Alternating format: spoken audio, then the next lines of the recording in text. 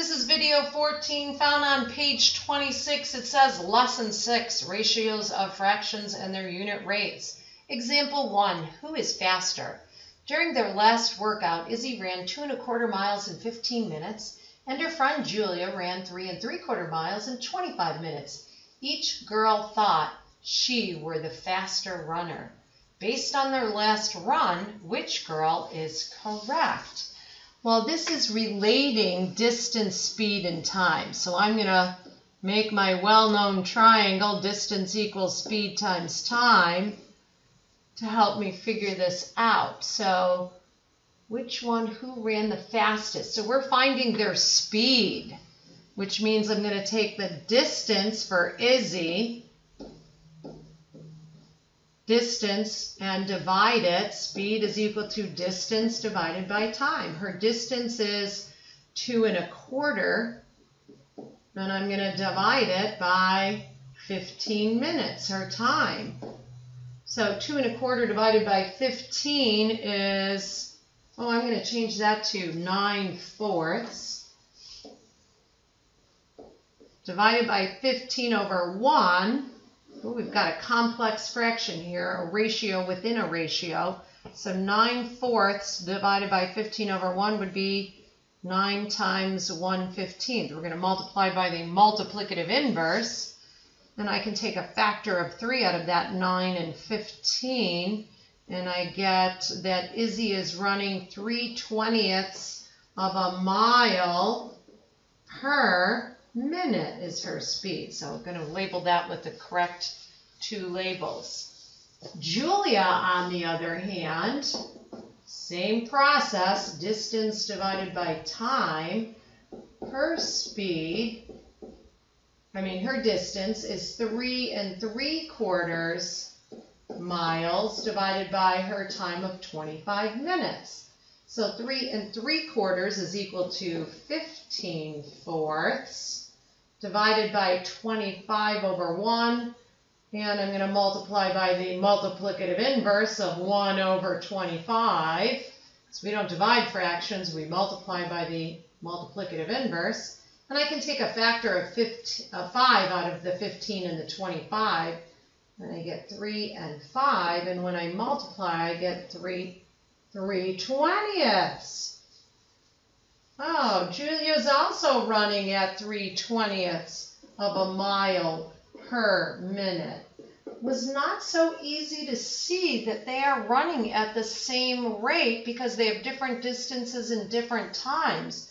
But if you put them into their unit rate, they're exactly the same.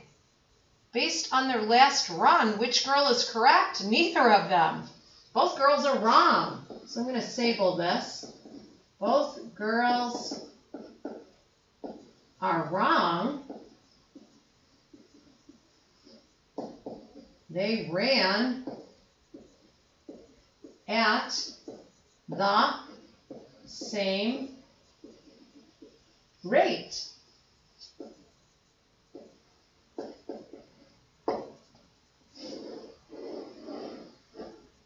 So both girls are wrong. They were running at the exact same rate. Couldn't tell, though, with that 2 1/4 and 15 and 3 3/4 and 25 minutes.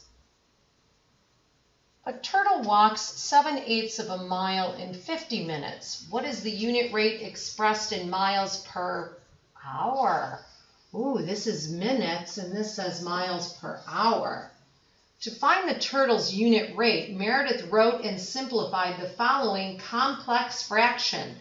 So the numerator is the fraction 7/8, and the denominator is the fraction 5/6, because to find speed, we take distance and divide it by time. 7/8 divided by 50 minutes.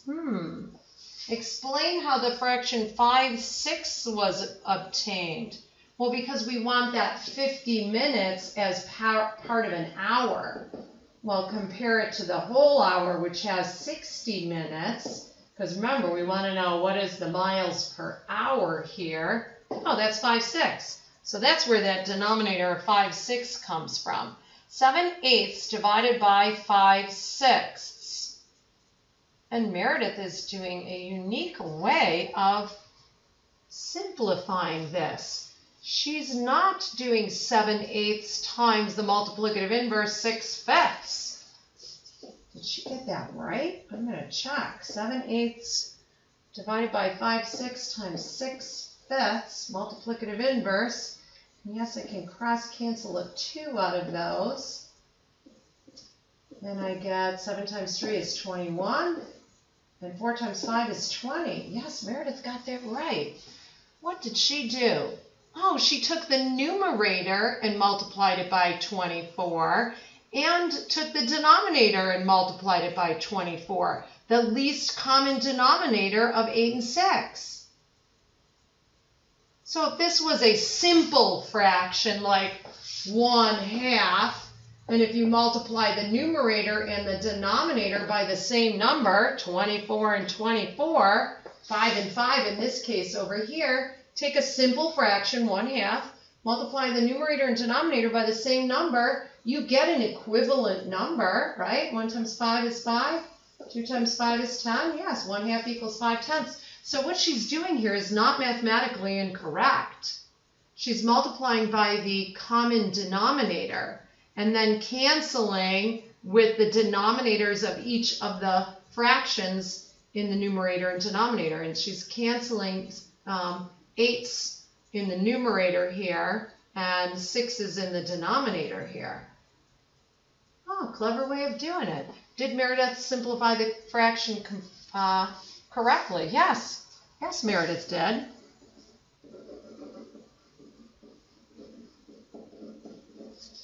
She multiplied both the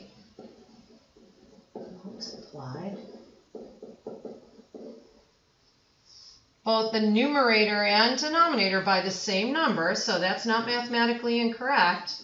Numerator and denominator. Check my spelling here. Denominator by the least common multiple of 8 and 6, which was 24. So that's mathematically correct. So the fraction is equivalent.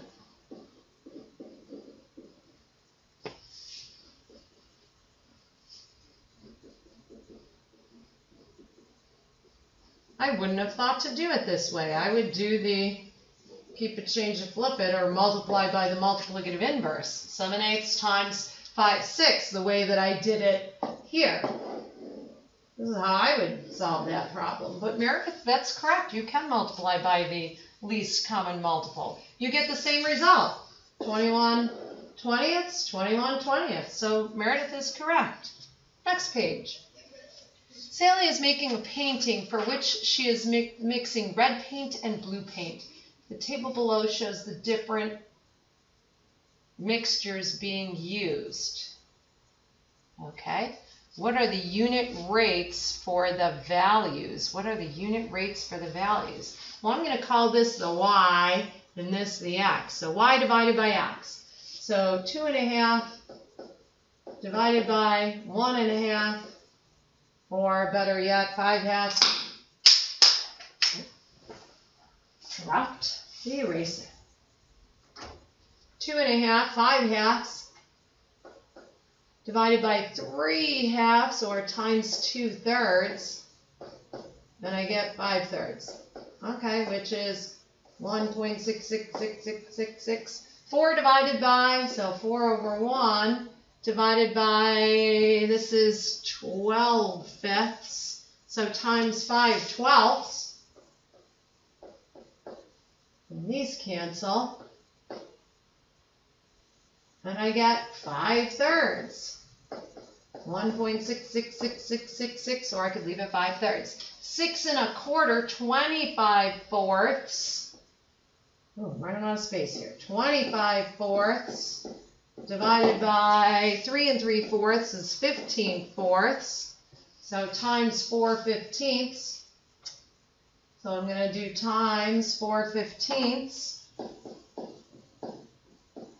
And And those nicely cross-cancel, and 5s come out of here. And yep, I get 5/3, which is 1.66666. 6 2/3, which is 20/3, times 1/4.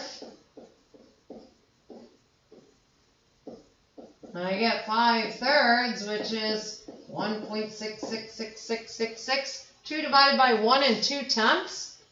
2 divided by 1 2/10. Yep, is 1.66666. And 3 divided by 1 8/10. 1.666 repetent 6. So what are the unit rates? They're all exactly the same. This is a proportional relationship. So what are the unit rates? Well, K equals, well, we could say 5/3, or we could say 1 6/10 repetent. Is the amount of blue paint proportional to the amount of red? Yes, because K equals, there is a constant here, 5/3. Describe in words what the unit rate means in the context of this problem. Well, I got to talk about the two things that are varying here, the variables, which are blue paint and red paint. So 1 2/3, which is 5/3, which is also that 1.6666. 1 2/3 quarts of blue paint, so there's my first variable, is mixed with 1 quart, or for each 1 quart of red paint, 1 quart of red paint. So it's a 5/3 to 1 ratio. 5/3 quarts of blue paint is mixed with 1 quart of red paint each time. That's what it means. And that's it for today's video. Remember, you also have a couple pages in this packet that you also have to do. So please make sure you do those as well.